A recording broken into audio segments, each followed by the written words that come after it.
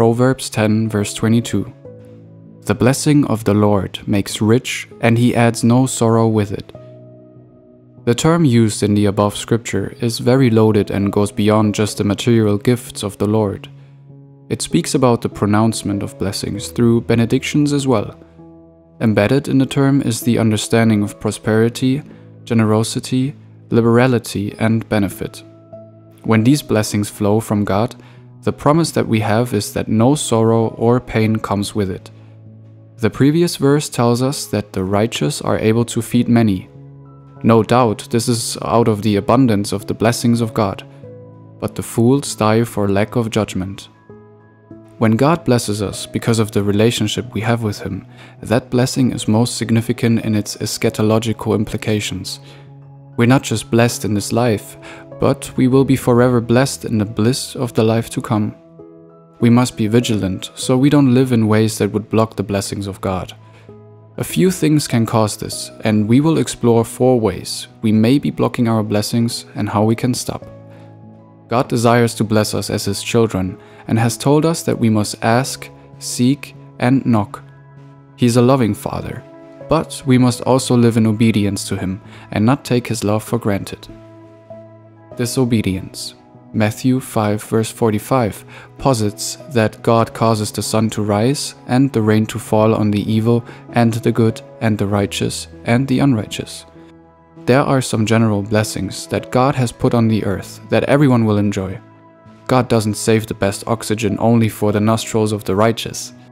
Even the disobedient is given an opportunity to partake of the natural blessings of God. Luke 11 verse 28 states, "Blessed rather are those who hear the word of God and obey it."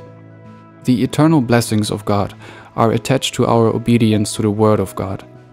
Eternal life is laid up for those who have heard God's word and yielded to the call to trust in Jesus Christ as Savior. But the term used here seems to lend itself to our ephemeral world as well. It also speaks to the extension of God's benefits, the advantages He confers.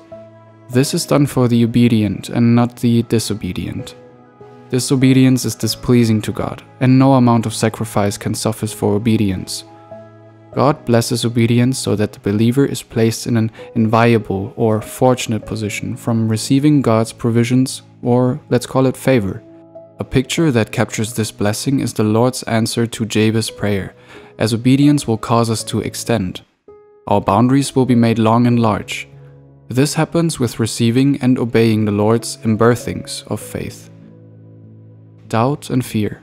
I have chosen to deal with these under one because they both are opposite to faith. For that person must not suppose that he will receive anything from the Lord. James 1 verse 7. Who is that person? Verse 6 makes it clear that the person being referred to is the doubter.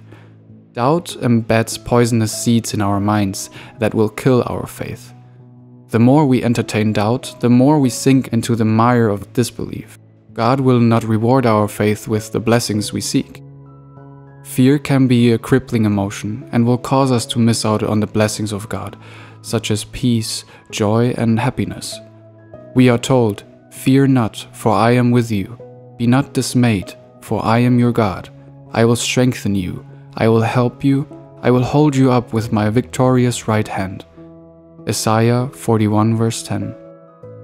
God desires to give us the blessings of inner strength, and fear closes the door on that blessing. We cannot get blessings of victory if we are fearful. We must proceed in faith. The path of faith is a blessed one. God is forever with us, so we are told by Jesus, "Let not your hearts be troubled, believe in God." John 14 verse 1. The path of believing in God is a proven track. We can look at the witnesses of Abraham, Sarah, Rahab, Noah, Moses, Samson, Joshua, David, and the countless others in the Bible. These men and women exercise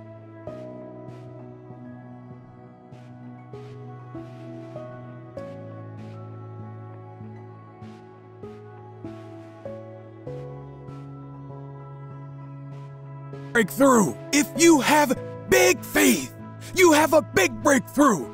All of God's response is a response to our faith to faith. According to your faith, be it unto you. All you need is the faith of a mustard seed. It does not take great faith to believe in a God that never fails. I wish I could tell this to each of you individually, that God is faithful. He has never failed.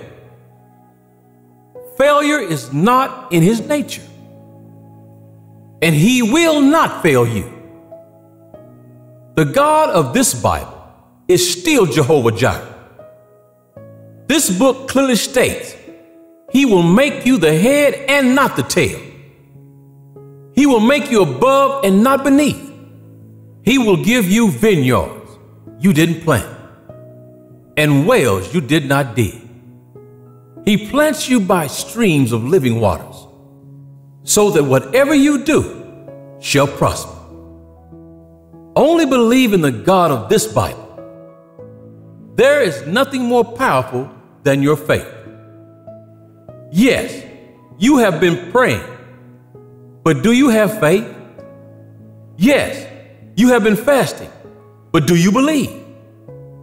Real faith can grab God's attention in heaven and move him into action on your situation. Mark 5:36, do not be afraid, just believe. God has not left you. God is with you. You are going to make it.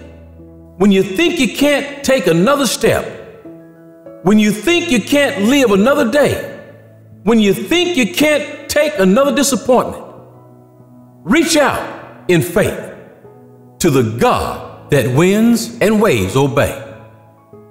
He holds the 7 seas in the palm of his hand. He calls the stars by name. He measures the heavens with the span of his hand. He is the rock of your salvation. He is the cornerstone, precious and elect in Zion. He is my shelter in the storm. Small prayers. Connected with the principle of faith is the way we ask and maybe even the things we pray for. We tend to play it safe and forget that God is omnipotent.